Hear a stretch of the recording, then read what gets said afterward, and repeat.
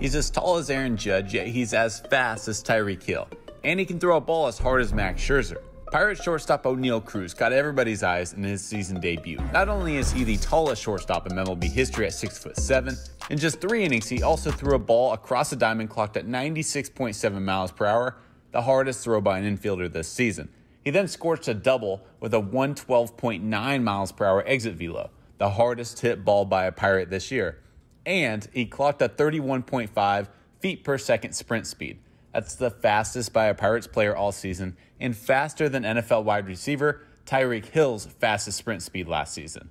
He's only 23 years old, but Oneil Cruz already looks superhuman.